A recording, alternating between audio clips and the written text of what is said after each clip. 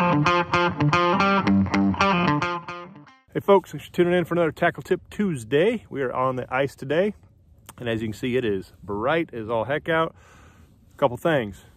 Got my Wileys on. Super important to keep take care of your eyes out here, especially these bright days and all this reflection off the snow and the ice.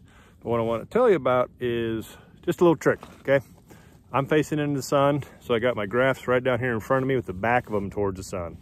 And what you want to do is be able to go down, hit your power button, and light, and then bring that light, dim that light down. That's going to save you a ton of power throughout the day on your graphs, so you're not going to run dead, and you can fish shut them to sundown on these little batteries without a problem. So that's it, real simple.